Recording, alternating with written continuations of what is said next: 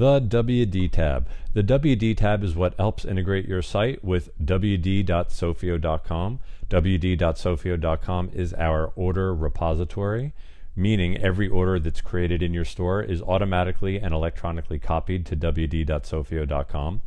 wd.sophio is where the ShipStation and ShipWorks integrations pull orders from. It's also a place where your warehouse can print packing slips, and there's a bunch of other features in there as well, like building your own catalog, etc., etc. On this particular configuration page, all the page is asking for is your wd.sophio.com's distributor ID and primary warehouse ID.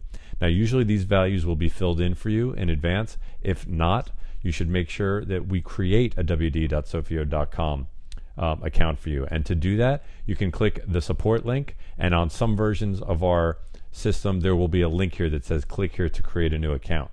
That's really all there is to it, and that's all there is to say about this page.